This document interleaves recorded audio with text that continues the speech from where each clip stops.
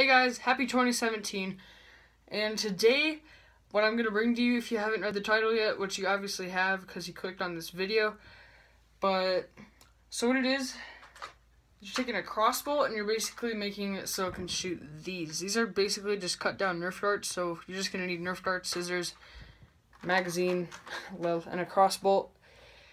So let's just get started. To start, you're going to want to take your scissors and your Nerf dart, and what you're going to want to do is cut it maybe right, is that good? Maybe right there.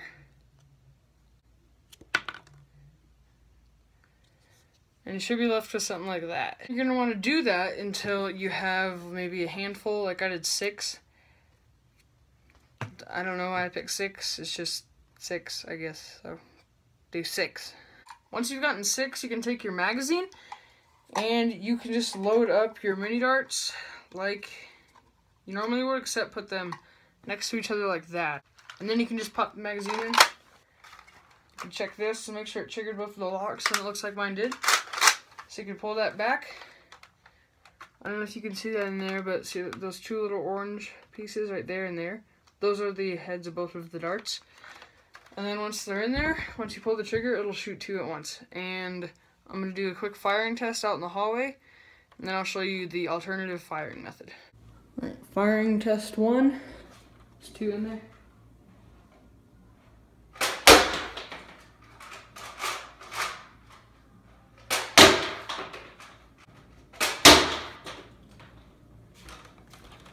It shoots pretty good. So I did notice I said alternative firing method. I did mean alternative loading method. And what that is basically what you're going to want to do is put the end of this up against your chest. Oops. Grab the string, pull it back. Now it's not going to go on that way, so you're just going to tag it with your thumb like that.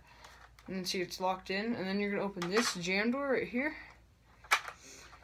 Keeps flying off. And then what you're going to do is you're going to take your micro dart and just push it in there. You can do one at a time or 2 at a time. Sometimes I've gotten lucky and I've gotten 3 at a time, but that jams like a lot, so I do not recommend 3 at a time. Now see, 2 are in the chamber and 2 shot out. So that's about it for this video. I hope you enjoyed, and if you're really interested, I just try it out yourself, because, I mean, crossbolts aren't that hard to find. If you get one, they're cheap, so I'd get it. It's really good. They're accurate, they're strong, and that's, like, rare for Nerf blaster to be somewhat accurate. But anyway, hope you like this video. Make sure you comment on what you want next if you want anything else, and subscribe, and I'll see you in the next video.